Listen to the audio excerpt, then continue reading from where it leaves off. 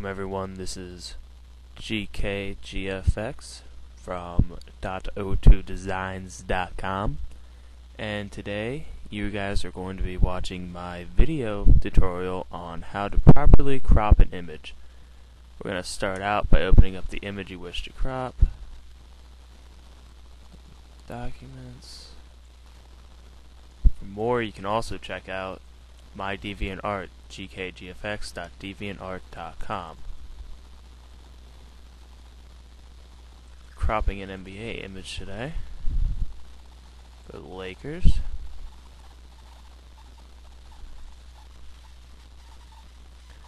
Okay, well, there are two main ways to properly cut, and that, with the eraser, is not one of them.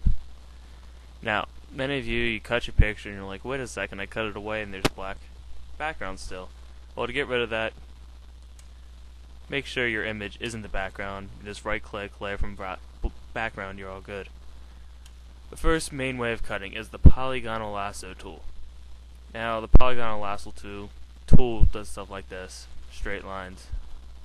You just hit delete and you're good. Make sure that's checked in, by the way.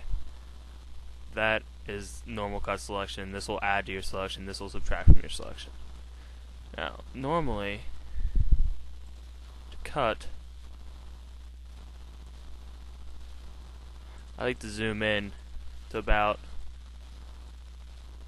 600, 700%, maybe 800. Now, if you're going to be using polygonal lasso tool, just come down, start usually at an edge, and do small increments like this. Just keep clicking. Keep clicking.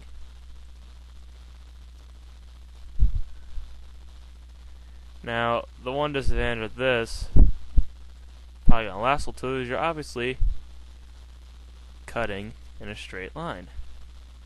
So it makes turns like this very hard to do. A really good tip for this is don't worry if you cut off the edge, because if you miss stuff, it's going to look really bad in the end, and I call it a cutter's artistic liberties. Never be afraid to change an image. Oh, and if you mess up like that, just come back over the straight line and you'll be good. No one will ever notice. And then to get rid of all the image with the polygonal lasso tool, you can come outside of the image, outside of the box, the canvas, and just do this, come up, hit the delete key, and it's gone. Now if you zoom out, you see it looks perfect. Okay, now you should always continue cutting along the same path, but I'm going to skip ahead up to the head, and I'm going to teach you how to use the pen tool. Just right here, make sure it's on this setting, although it doesn't have to be. It could also be on the path setting, but I prefer using the shape layer setting. I also prefer to make it a really obnoxious color like bright pink. Now, the nice thing about the pen tool is you can click, you can do the straight lines, but also you can click and drag and do archy lines. Okay. Now, if you take the pen tool and you make an archy line, most people go like this and are like, hey, complete my curve for me, I don't want to do that. If you make an arc and you hold in the Alt key and click on the last anchor point, that goes away and then you can make straight lines again. It's a nifty little tip. Okay, now the pen tool is perfect for rounded areas, even especially hair and heads and balls. Just click. Don't want to pick too big of an area. Click and drag. Hold the Alt, click and drag.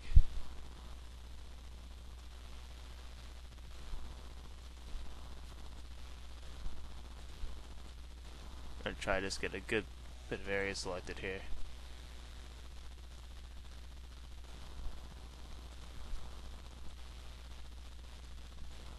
I normally will go through one style and just outline the whole cut at once and not break it up and delete in parts. Then say you got an area you want to cut. The one disadvantage about the pen tool is you can't click out of the thing, so you're eventually going to have to go back, unless you're zoomed out the whole way, I should say. You can't click out of your canvas. So you almost have to either zoom out or go back in with the polygonal lasso tool and cut it out. Now, you have this very ugly image, because, I mean, who wants a big pig thing on their cut? Just right click and choose Make Selection. You don't want to feather it at all. Now you have the selection. Delete your shape layer, or make it invisible and click off of it if you really want. And now that you're on your main image, just hit delete. Whoops. Sorry about that. And there you go. Now deselect it. Zoom out. Ta-da! I'm going to go ahead and finish cutting this picture, and then I will get back to you on techniques to make your cuts look better, to make your cut double check, fix some of the little errors you made, and then we'll be done. Alright, I'm back. As you can see, I have the whole thing selected. I selected the image. Now, you don't want to delete it now because you delete the players.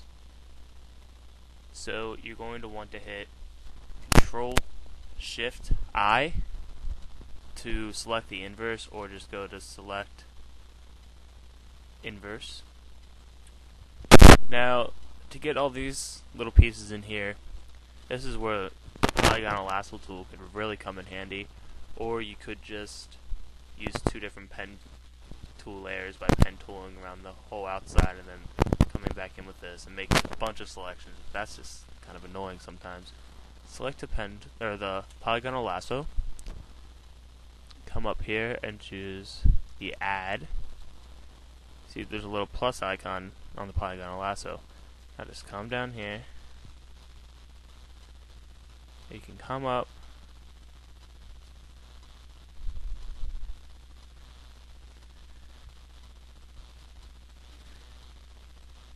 get all this stuff.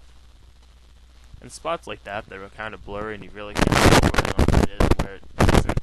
That's when you just kind of crop it to how you think it should look. Like sometimes, although a picture is really choppy like along the jersey, or there are a bunch of bumps, it just looks better to smooth them out instead of cutting out every last detail. And see, I accidentally clicked too close together, so I closed the path, so I come in here with the negative one. Fix that up. Now if you hold in the space bar, this little nifty hand comes up, and you move like this instead of trying to use your scroll bar or coming down here and doing this. And another nice thing is, while I'm going like this, I can make it a space bar and move and not lose my selection. Going down here around D-Fish's eyebrow, and we're good. Now if I zoom out, look at it, hit delete, ta-da, it's all gone. Nice good cut. Now, first thing you should always do after you cut is go in, put in a white background, and look at it. Now you see how there's some of these little black edges, and it's common to miss edges. I missed to show you how this tool works. Now if you go to Layer, Matting, to Fringe, it says it's a 1 pixel, hit OK. Oops. Make sure you have the layer selected. Layer, Matting, to Fringe, 1 pixel, OK. Ta-da! Black gone. Now, you never stop with doing a black background layer. You should always, or never stop with the white background layer, I should say. You should always go to black. Then, try another color, like the jersey color. Do that. And then it's always good to do some really random color like that to try to miss. And I realized did the arm kind of choppy, but I just rushed through this one for you guys. Now, the next thing you should always do is, especially if you're uploading to a site or uploading for someone, always delete the background layer, because that just takes up unnecessary space. Go to Layer. Crap, where is this? image, not layer, image, and hit trim, and it'll automatically auto trim your picture, your cut, to the size of the cut, so you don't have to mess. You could also crop it, but you don't want to have to mess with the crop tool. So that will also save the maximum amount of space.